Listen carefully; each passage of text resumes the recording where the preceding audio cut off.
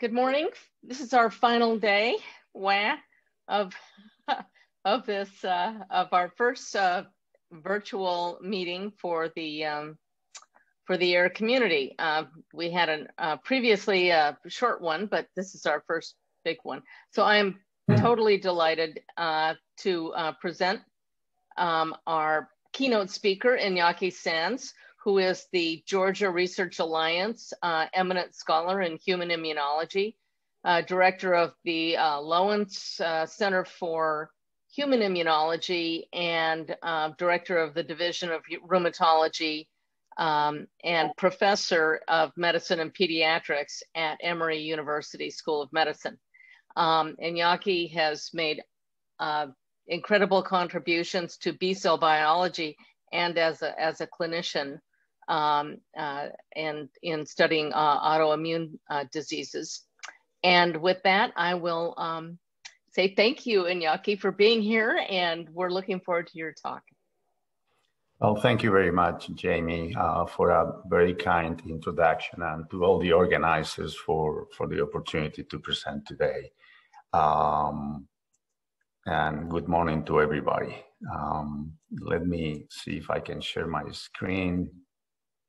There you go, and whether I can get them full screen now for the slideshow. And so I hope everybody can see it that way. You know, what I'm going to try to do today with my time is to give you a sense of where we are in our group, trying to discriminate different types of human B-cell responses, both in terms of which are the participants, how do we identify them, what do we think they represent, obviously issues about repertoire in the immune responses using these pathways, and then where are their roles or their clinical implications at the end. And I think that's in here. I will try to also, if there is time and interest, so I put it at the end just in case to allow time for discussion. I will try to give you also some updates on the studies regarding the molecular regulation of abnormal B-cell responses in SLE and how we think that they actually inform us now in terms of COVID. So again, in the first part of the presentation, and by the way, I have no conflicts of any significance with this talk.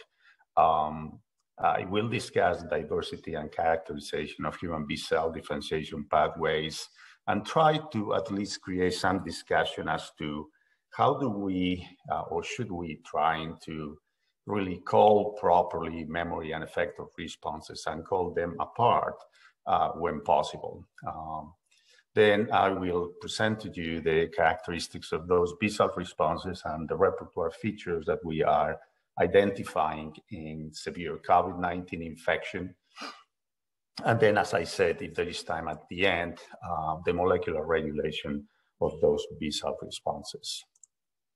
So, excuse me, we started a number of years ago trying to really identify in humans the components of this part of the conventional B-cell responses defined mostly in the mouse. So in other words, if you have a naive B-cell that gets activated, we all know that they may form a germinal center, and through that germinal center reaction, create higher affinity and selected by antigen memory B-cells as well as plasma cells.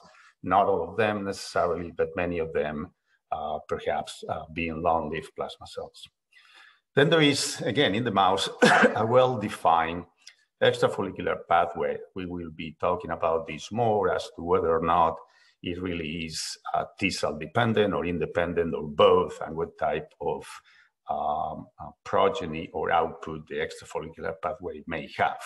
But suffice it to say at this point that that activated B-cell can also at the B T-cell border, without going into the follicle or making a germinal center reaction necessarily, will activate into some sort of effector pathway that gives rise to what is conventionally called a short-term or short-lived plasmablast that may last for 2 to 4 weeks perhaps, and then die out. And that's sort of the conventional definition or identification in the mouse of the extra-follicular pathway. So we've been trying for the last few years to identify how this works in humans. And as I said, who are the players and the rules of this in the human response. And what I'm going to tell you is the story of what we think have identified as the components in humans, starting with an activated naive B cell that becomes an effector B cell. We call it the N2, and I'll tell you what that represents and why. I'll also tell you now that this probably is called both of them actually sometimes together, unfortunately, given the gating or identification strategies of different groups.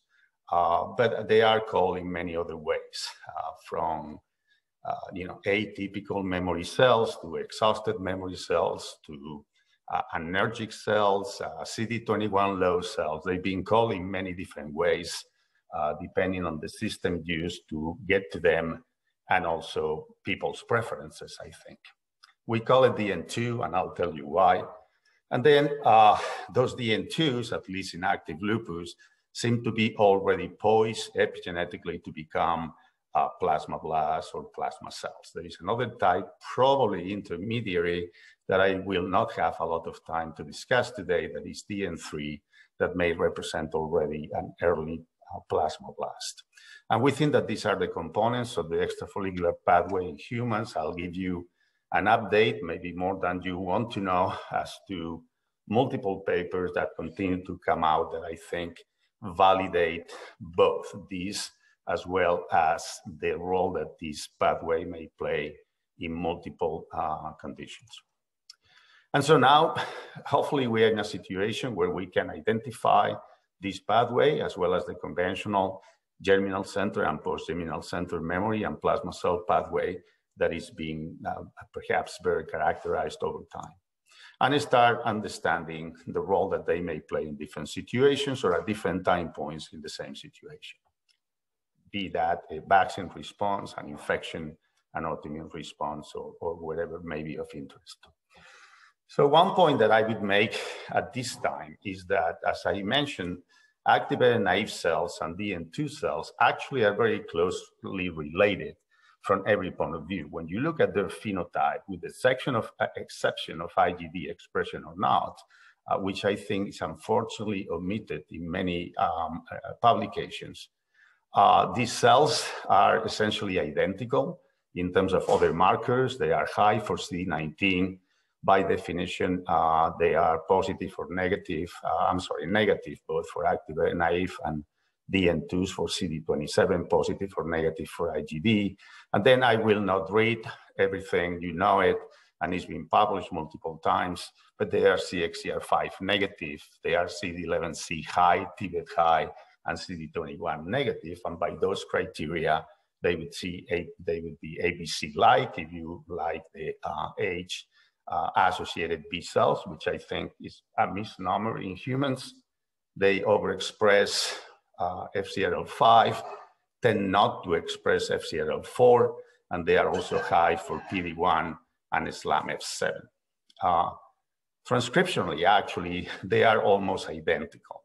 If you do RNA sequencing, and we publish these, they only differ by 45 DEGs, the DN2s to the activated naive cells, then you'll see how different they are from anything else, DN1, switch memory, resting naive cells. And similarly, if you take the DN1s, I'll show them to you in a second, they are essentially identical to switch memory cells, only 22 DEGs, whereas there are hundreds of transcriptions transcriptional differences from either the activated naive cells or the DN2s. And one of the problems then is that, as I think we already established, and other people as well, that the double negative cells, again, double negatives for IgD as a naive marker and CD27 as a conventional memory marker, those cells are often, most of the time actually, isotype switched, and they have significant levels of somatic mutation, albeit they are lower than typical switch memory. And in some cases, but not others, and I'll show you that for COVID and active lupus, they have less mutation many times than the plasmablasts in a memory response, okay? So I think that one of the problems that we are facing in the field is that oftentimes without enough previous phenotypic discrimination or sorting, people are ascribing a memory property to any transcript or cell expressing a transcript that is either mutated or switched. And I would propose that that's a fundamental problem because I think it's pretty obvious from a lot of different work and more recently things that Carola Vinuesa in Australia, and Mark Slomshek and many other people have shown that outside and before the germinal center, you have a lot of isotype switch and significant somatic hypermutation. So I would argue again that those features should not be used in isolation to design a memory phenotype for a particular cell. So let me tell you how our classification and model came about. So a number of years ago, through Chris Tipton's work, what we recognized was that in active lupus patients with acute flares, there was this population within the general naive population, IgD positive, CD27 negative cells, where by a number of markers, here we were using mitotracker tracker and CD24, but you can use others. There is this highly expanded population within the naive cells that is not present in resting SLE and is not present in healthy controls, and that we call activated naive cells. When we did next-gen sequencing of that, as you can see here, there is a significant fraction of those activated naive cells that are clonally expanded and that they are highly connected to the plasmablasts and plasma cells that circulate in the blood at the same time. And when we did immunoproteomics of those autoantibodies in the blood, in particular in this case, the 94 fraction, what we saw by matching with the cellular sequence is that a large fraction of the dominant species of those antibodies in the blood actually were coming or were matched with the activated naive cell sequences that then transform into antibody secreting cells. And this took us to an observation that we had for a number of years, going back to 2007, that when you look at active lupus patients, you see this highly expanded population of cells that are negative for both CD27 and IgD, as I said. And at the time, for lack of a better term, we call them double negatives. More recently, we saw that you have at least two fractions, in fact more, depending on who you are studying, where if you use CXCR5 and CD11C, but you could essentially substitute CD21 here, I'm sorry, I apologize, I don't know why. Okay, if you use, you could substitute CD21 here, you could substitute TBET here, for instance, and you would get more or less the same fraction. So you identify DN1s that are positive for CXCR5, negative for CD11C, and retain CD21, and then DN2s that are negative for CXCR5, have high levels of CD11C and TBET, and or have lost CD21. And we showed through that work that something that we did, Scott Jenks and Kevin Cashman were the first authors in collaboration with Fran Land's group, and there's Stu Macaro there at UAB, and then with Jerry Boss as well, and Chris Scherer more recently for the molecular regulation of these cells. But altogether, we show that these are effector cells produced through the extra-follicular reaction that are epigenetically primed to differentiate into plasmablasts. This is the recognition of the DN3 cells in other patients where they show prominently here. So, but I will not get into that for lack of time. So again, I think that now we have the ability to recognize both the components and mechanisms of the extra-follicular pathway and then the more conventional germinal center memory pathway. And this is a summary. Again, all of this is published. So in the interest of time, I will just, I will just go very briefly over this. This is what we understand right now about this pathway. So you start with a resting naive cell, and under the regulation of TLR7. Obviously, this is excessive stimulation in lupus for a number of mechanisms. It's most likely the case also in COVID-19, and we can discuss why we say that. And then guided or sustained by interferon gamma and IL-21, they become activated naive cells with the phenotypes that I mentioned to you. They are very hypersensitive to TLR7 stimulation, both because they express that pathway, but second, because they lack expression of TRAF5, which for B cells is the main negative regulator of TLR stimulation. And then they become, as I said, very, very similar DN2 cells with the same program, same type of stimulation, and they have lost already IgD. They have acquired a little bit of blimp, and they are on their way to become antibody-secreting cells. I should say that on the account of these features, these cells both are hypersensitive to TLR7, but also to IL-10 and interferon lambda stimulation. And all that was part of the paper and is reflected in this summary here. As I mentioned, this pathway is responsible for a large autoantibody fraction in frame SLE. And in general, they are highly enriched in patients who are African American. This is going to be another link with severe COVID, that have active SLE and lupus nephritis, and that have altogether very poor disease outcome, which is also true for African Americans and COVID. Of course, there are different factors in the different situations. So now that we have established what we are calling double negative cells and why, let me show you subsequent papers by multiple groups that seem to be running into these cells and essentially validate, I think, this concept. Also in the tissue. So this is the work of the AMP network in single cell analysis, either of lupus nephritis at the top, of the rheumatoid synovium at the bottom. The results are similar in a way. I'm going to concentrate on the lupus nephritis aspect of it. So multiple biopsies, they look at all the different cell types, and this is just the focus on B cells. And as you can see, they found 4 big populations. The larger one in the kidneys is what they call CBO or CB0, and that they characterize in the paper as activated B cells. The DN2 is just my quotation here, just for harmony between the classifications, and because they show that that's what they are. So when they did this pseudo-time trajectory, they realized, they saw that these activated B cells are differentiating from naive B cells. And also they show, I don't think I have it here necessarily, but they compare the transcriptome of these cells to the data sets that we had published with the DN2, and they were essentially superimposable. So we are looking at the same things in the kidney. There were no germinal centers in those kidneys, but that was the majority of infiltrating B cells, and they derive from naive B cells and were transcriptionally DN2s. Sort of similar with some differences, but similar concepts in the rheumatoid synovium. Again, in the interest of time, I think that it's quite clear. Again, I'm going to show you more examples of these, that this is what's happening, and that these naive cells are differentiating in the tissue into these effector cells.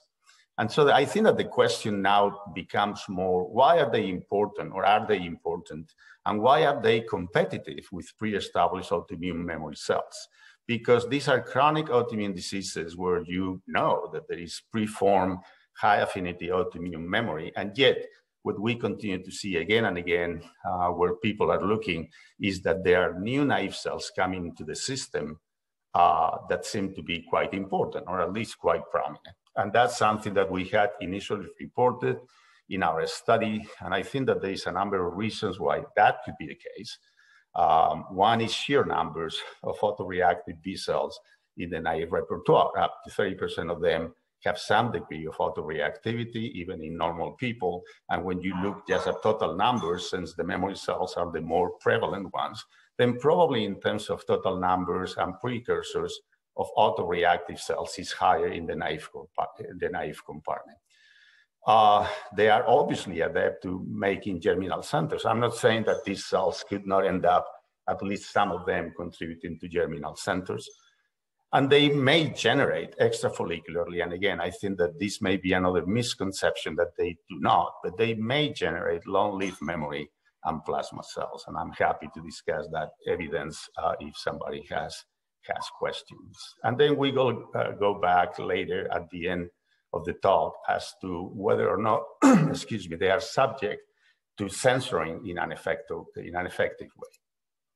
So these are papers from multiple groups in the last couple of years that seem to be running into the same cells again and again. This is the work that Jack Bancho and Virginia Pasquale did recently and published in Nature Immunology as a resource paper. They did massive sequencing of single cells, total PBMCs out of, I think, 60 or so pediatric lupus patients, well characterized clinically. And these are, again, the B-cell compartment. And what you can see in these UMAPs is that there is this orange population, this 5 population, number 5, that is essentially only present in significant numbers in childhood lupus, but not in healthy controls. When you look at them, they are part of this cluster that concentrates most of the active patients, or most patients in the cluster are active. And also when they look once again at their transcriptome here, and in this case, I call them both ABC or DN2s, but once again, it reproduces one by one all the transcriptional and phenotypic signature of the DN2 cells. This is a study that Judy James did in Oklahoma, where they look at lupus patients with John Merrill, and essentially when they had a non-threatening organ-threatening flare, they treated them with a single dose of steroids. Then they stopped that and watched for either early or late flares. Long story short, the main correlate of upcoming early flare was the appearance of CD86 high naive B cells. So again, activated naive cells coming into the picture before the lupus flare. This is a very provocative paper also by a different group, Dana Orange at Brigham, I believe, where a few months ago in the New England Journal. And essentially here what they did was to monitor weekly by a finger prick, blood drop, rheumatoid patients that were stable until they underwent a flare, disease flare. And then they did the transcriptomic analysis of the whole blood at all those time points preceding the flare. And as you can see here, what happened is that just the week before the flare, they had a signature of expansion of these circulating pre-inflammatory mesenchymal or prime cells. But 1 week before that happened, they had the emergence of a signature of B cells. And those B cells were, again, predominantly naive B cells.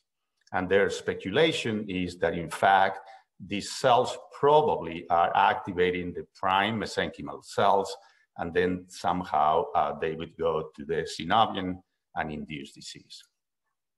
And this is just simply yet another paper. There are many.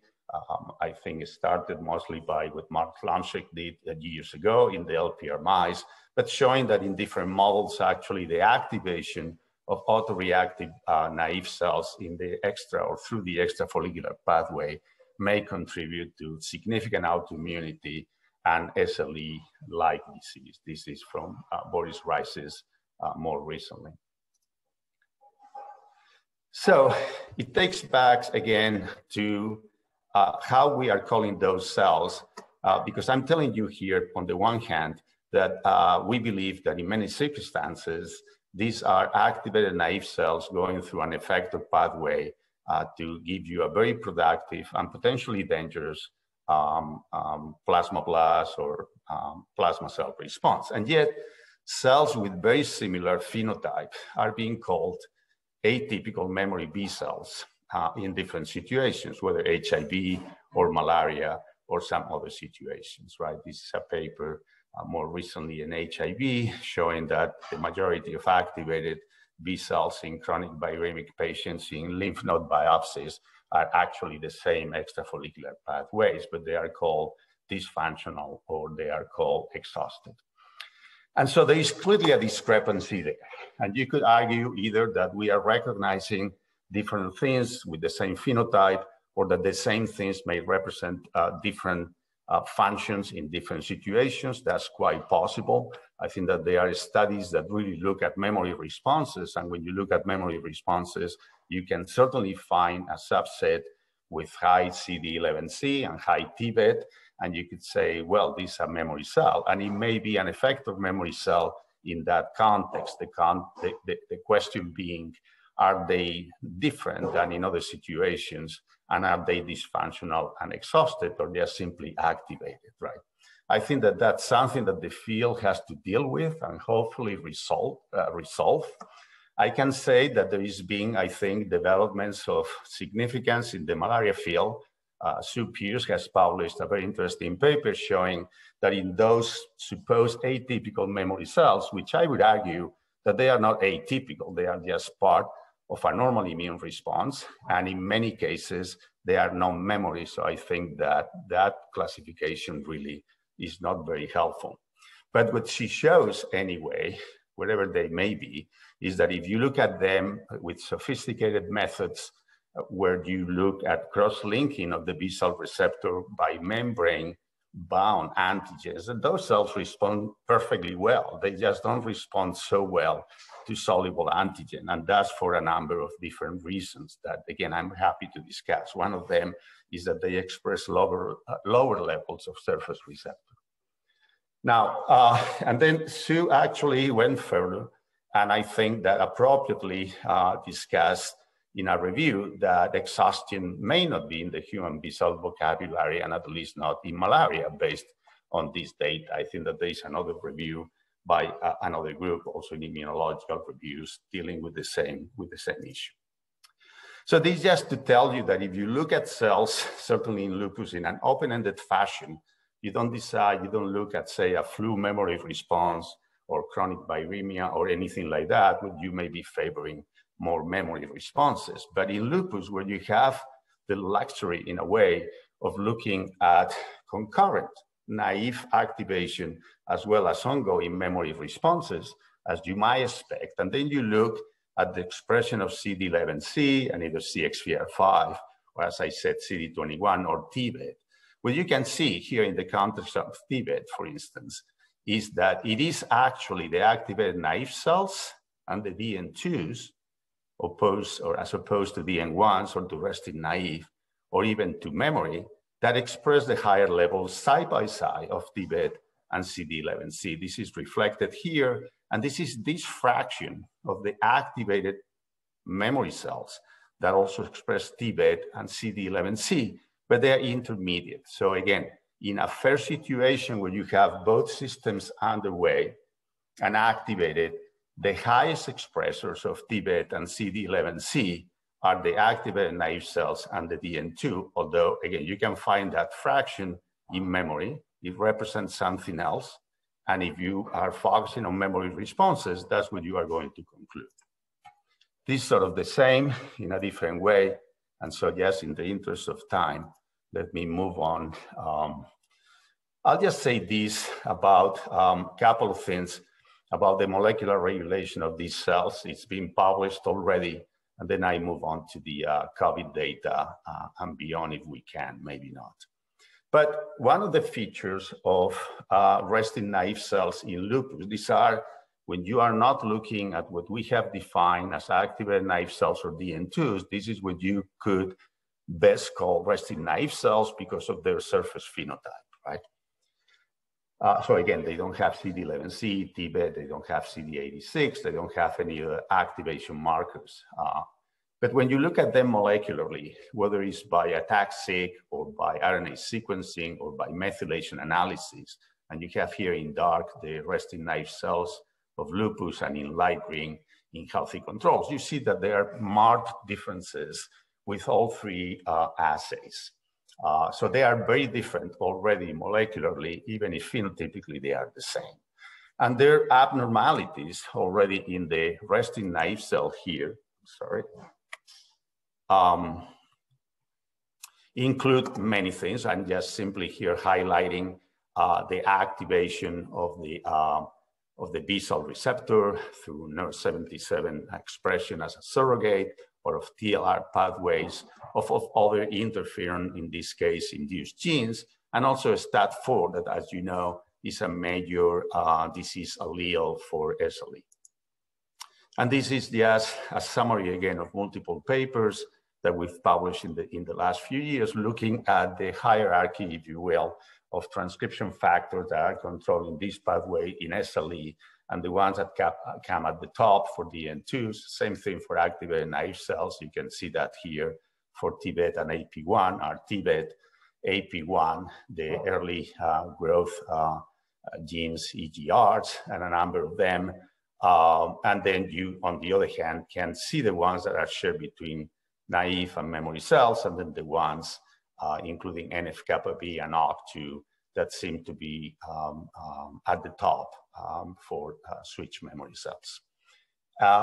This is just simply a tag-seq for TBET, showing how their epigenetic regulation or increased accessibility is pronounced in activated cells and DN2 over the other cell types, and whether that actually may be more pronounced or is more pronounced there than in the other cell types, B cell types. So just to summarize this part of the talk, or at least the credits of what I have been saying, this work has been done by multiple people in our lab. Chen Wen did a lot of the B cell phenotyping, Chris and Jen, a lot of the sequencing, some of which I'll probably show later. Scott, together with Kevin, did a lot of the molecular analysis. Anchor is doing a lot of single cell analysis that I may not be able to show you at the end. And Matt has contributed a lot of, to the sequencing recently, but he's been the lead person in the COVID work as well. Multiple collaborators in the rheumatology group at Emory, Sam Lim, and Irish Sograhi as well in the lupus cohorts. Onion Lee in the plasma cell work, and invaluable collaborators at UAB, Fran Land, Troy Randall, and Steph Sumakero. A lot of the pipelines for single cell analysis come from Greg Gibson and his students at Georgia Tech, Mishu, Maggie, and Erin. And then again, the epigenetic work was done in collaboration with Jerry Boss and Chris Scherer and other people in their labs, and funding through a number of institutes, including the Autoimmune Centers of Excellence of NIAID, a new funding through the U54 network for COVID through the NCI and our local institutions. So I may have, hopefully, maybe 10 minutes. I'll have to stop there, I guess, with the second part. But let's get into the COVID situation. So we started, when the pandemic hit, we started looking at severe COVID patients as well as non-severe outpatient COVID-A or COVID-B for their B cell phenotypes. And what we show was that if you look at these severe lupus COVID patients that are in the ICU, they are on mechanical ventilation. Unfortunately, most of them passed away, so they didn't do well. And the vast majority of them were African-American patients. So what you can see just by B cell phenotypic profiling, by multicolor flow cytometry, is that there is really clustering of patients on that basis. And you can see here this prominent response of the severe group that is dominated by this extra-follicular response, the activated naive, the DN2s. The DN3s also show there prominently, and then plasmablasts and plasma cells. And these patients have, I should say, very high titers of neutralizing antibodies. Nevertheless, they still do quite poorly. Now, if you look at the double negative distribution, you can see here in the severe group that as similar to SLE, the dominance of DN1s, that is characteristic of resting normal subjects, and was also found in the less severe COVID group, is completely reversed, so that now DN2s are taking over also in lupus. Sometimes in some patients, DN3s are also very prominent. And all of that is just shown in here in different ways, but the message is essentially the same. Well, let me just, Let me go back to this one. So more recently, what we have seen is that if you look at the severe group here shown in a different way, and it's a different subset of patients, they have a very high frequency of broad autoreactivity, whether it's rheumatoid factor, which only was found in the less severe population, in the severe population, or ANAs, or a combination of both. So up to 70% of severe patients have those autoantibodies. A much lower fraction with lower titer and no rheumatoid factor is found in the less severe population. And then what we also found is that that severe ICU population is highly enriched, as in lupus, for 94 autoantibodies, which we also saw in the previous cohort. Actually, this is from the previous cohort. And all of this fits very well with the idea, once again, of the extrafollicular response. And just in parallel, Ship Pillai and the group at MGH published this very interesting paper in Cell, where they took severe patients that passed from the disease, and they had access to lymphoid tissue. And what they show essentially is that the germinal centers in those patients were highly disrupted. They thought that it was because of increased production of TNFs through macrophages, but one way or the other, the germinal center was disrupted. There was no good interaction with follicular T helper cells. And what they had was a major production or expansion of these extrafollicular B cells, double negatives, as they characterize them.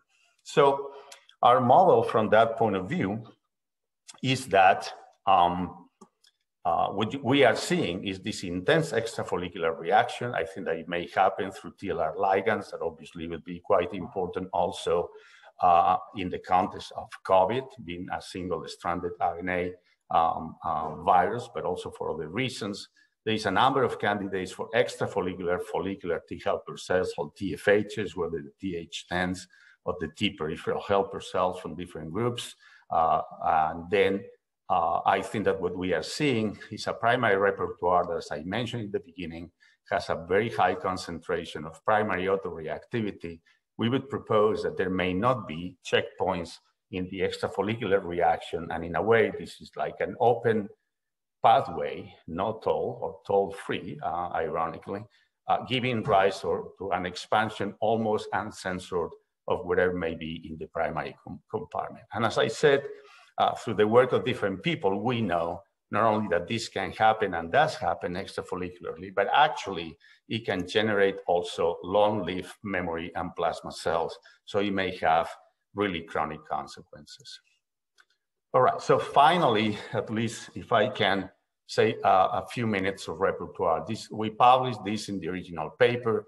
What we saw is that the ASCs in the severe COVID-19 have a representation of IgM, IgG, and IgA. So there is a lot of switching even early on. If you look at the ASCs here, you can see that a lot of the clonal expansions in the IgM population are switching proactively within a few days, and you find mixed clones with the different isotypes. You find, as you can see here, in different patients, whether by single cell or bulk sequencing, that there are very substantial clonal expansions in many of them. And then you can see that in the different isotypes, actually there is a lot. You look at IgM, but also IgG1 and IgA1, there is a lot of unmutated clones there, although you also see a significant accumulation of somatic hypermutation already. And these are just some lineage trees that make the point, essentially, that you can start, and do start in many cases, with an identifiable germline IgM node, and then you see the diversification, both in terms of different isotype switches, as well as significant accumulation of somatic hypermutation, all of these within the same clone within a few days of the beginning of the infection. And we are speculating for now that perhaps these different branches of the tree might be selected in different ways and might contribute to explain why you are having antiviral neutralizing antibodies, but also autoimmune reactions. And this is just the data for the serum BH434 there. I should say that this is something that we had published before in lupus patients, where we show actually that you look at the circulating plasma cells at the time of a flare in the switch compartment, you see a huge percentage, up to 60% of them, where there is very, very little somatic hypermutation in those circulating ASCs. And I think that they are reflected in both cases, the big contribution of that newly formed naive-derived extra-follicular reaction. These are the molecular data for sequencing. And essentially, what you can see is that the ASCs in severe COVID-19 are highly enriched for IgM and IgG1. Not that, and you can see here in the summary of all of them relative to just naive cells. These are healthy donors at a steady state, which, as you can see, and Tom Dorner has published this before, is dominated by IgA. But then in the severe COVID responses, you can see how now, IgG1 is highly, I'm sorry, that's here. IgG1s are highly expanded. Many patients still have a lot of IgA, and some patients also IgM. So there is an expansion of all of it, but they clearly are enriched for IgM and IgG1 relative to steady state patients. They have both IgM and IgG, very low mutation rate in the severe patients, and that is sort of shown in here. And then IgG1 as well. They express very low mutation rate, and you see the differences here compared to other subclasses. The trend is there for everything, although it may not be significant, for instance, for IgG2 or even for IgG3. But there is also a trend for less in IgG1. This is VH utilization. I'm not going to spend a lot of time here because essentially we didn't see anything that was dramatic or that was consistent. This, I should say, is all single cell analysis of several thousands of cells per patient. And there is a big spread in many cases. There is diversity, as you might expect. So I don't think that we can draw a strong conclusion at this point. Here we use Steve Kleinstein's baseline method, and he might be able to comment on this better. But what we saw is that the IgG1 and the IgM, we were looking here in particular with an eye on BH434, but this is the analysis of everything. And what we saw is that actually the selection in principle of mutations in IgG1 and IgM was much less selected than in the other isotypes. And the problem here, of course, is that most of the patients we analyzed had very, very low rate of mutation. So I'm not sure how well the system may work there, and maybe Steve can comment on that. BH434 was overexpressed, mostly in IgG1. And the other thing that was interesting is that if you look at the concept of redemption, meaning the ABY patch in framework 1 encoded in the germline and responsible for intrinsic autoreactivity, although due to this outlier, there was no significance, but is much less mutated, once again, in the patients with COVID-19, suggesting that there is no counter selection of that type of photoreactivity in these patients. Iñaki, you've got 3 minutes left, just to let you know. All right, so then I'll finish here very quickly. So this just to show that the IgM and IgG1 compartments that I showed you were enriched for 434. I think I did, and if not, I'm telling you now, lower levels of mutations and expanded in these severe patients. They are clonally interconnected, with this shown here with this symptom index of connectivity. And this is essentially the IgM connections to other isotypes. And you see that while in healthy donors, steady state is with the IgAs, here is highly enriched for the IgG1. That is sort of shown in here in other ways, depending on the level of mutation of the different components. And this just to show you something I think very interesting that also validates what I'm telling you as we show in active lupus, which is that if you look at the naive compartment and you look at the top clonal expansions here, organized by size, you see the level of connectivity with ASCs and also with expanded ASC clones showing a very active process of differentiation there. And that includes also IgG1s that we start seeing to emerge within that naive compartment. Presumably the activated naive cells started to switch, and how they are prominent and how they are connected heavily to the ASC. So in the interest of time, because this is just to reiterate the conclusions, I may just simply stop.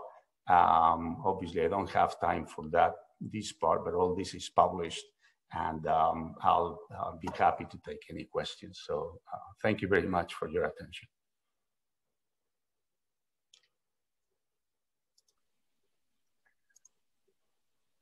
Wow, Iñaki, that was an amazing review of the literature, and also follow up on the great talk that you gave to us back in 2017. I don't know if you recall visiting the same group, but where you were showing DN2 cells in SLE, and now you're tying it together with COVID-19. So we have a few minutes available for questions from the audience. And okay, so we have one question right now. Do you know if there is any relation between the prevalence of autoreactive antibodies and the age of the patients? That's a great question. No, because you know, the patients that we see in the ICU, at least at the time, were mostly, well, I wouldn't say necessarily elderly. I mean, the range may have gone from, you know, maybe 35 to 40 all the way to 70s, but certainly were, you know, not children, or it did not represent the entire spectrum of ages. So from that point of view, no. We are doing a lot of studies now with MISC and also with childhood COVID, and we certainly see autoantibodies, but I'm not sure that we can really make a correlation or a discrimination at this point. Okay, let me just check. Yeah, so I'm looking for raised hands and all that. I'm just not used to this format.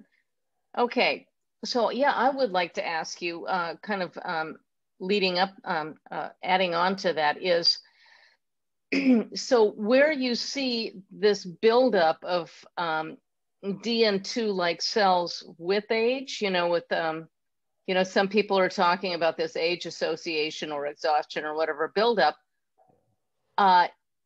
Do you think that that increased in that B cell subset is has got to do with activation of naive memory cells, such as what you're seeing in SLE or in an acute viral infection? I'm not sure I fully understand the question, but I am understanding that the question is maybe twofold. One is really associated with age, and the other one is whether, you know, in elderly patients or subjects, they represent the same either naive or memory activation. I guess that's, it's hard to answer. I mean, what I can tell you is that certainly in humans, you know, whether if you study healthy, which is very hard to define, elderly patients, do you find a little bit more of these double negatives, ABCs?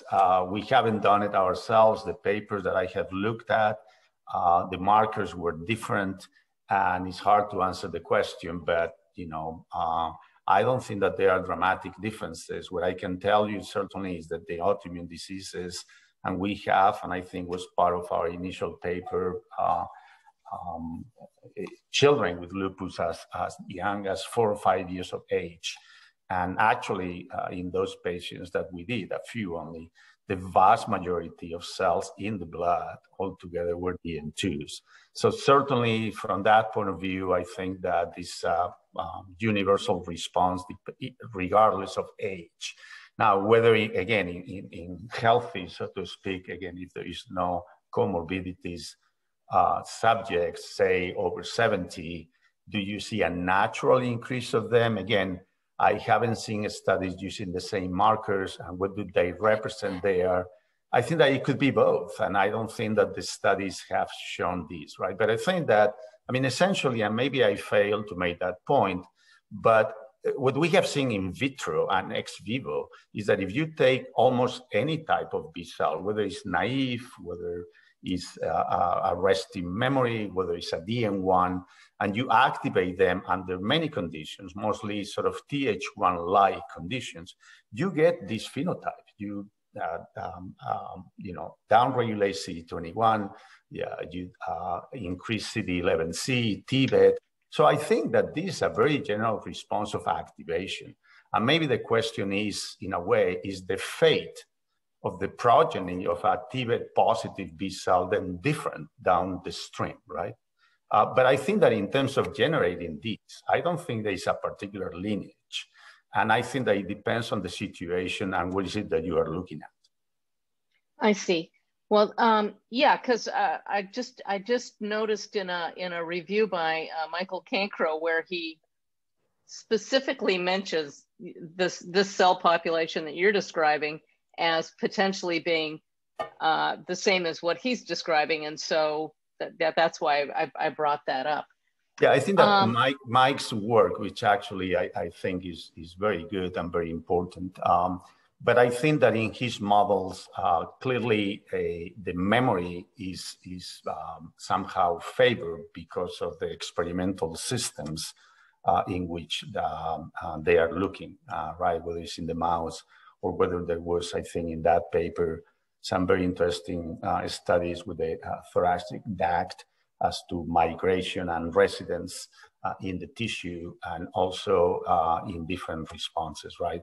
With some of that in humans. But I think that a lot of the experimental models, they are favor the study of memory. And there is no doubt, once again, that you then have some activated memory responses that have also these markers.